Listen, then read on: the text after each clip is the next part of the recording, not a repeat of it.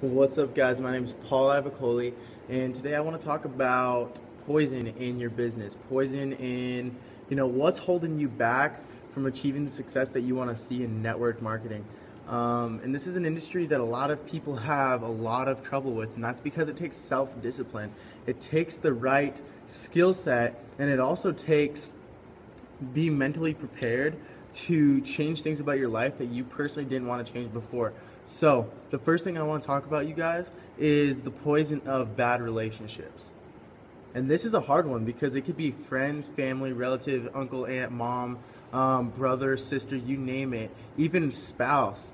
And that's hard for a lot of us to really handle. But one thing I realized, you guys, was this summer I was living with a bunch of people that I personally knew in my heart. It felt like I wasn't going to grow being around them.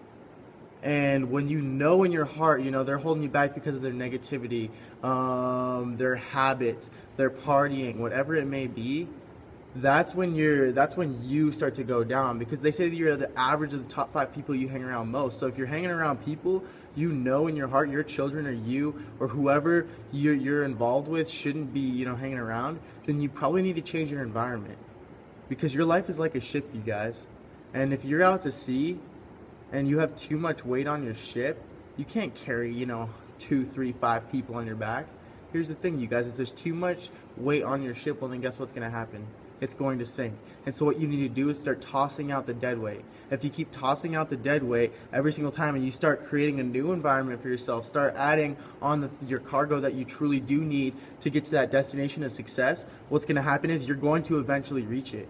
There's a lot of other ingredients, but you got to realize first step is first. Clean up your environment. If your environment isn't conducive to your growth, all right, just like a seed in the soil, if it's on concrete, guess what? Is it going to grow? No.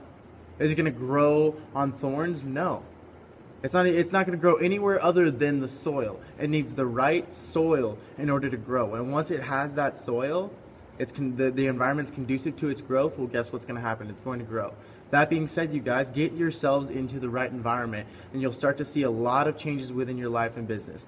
Thanks, guys.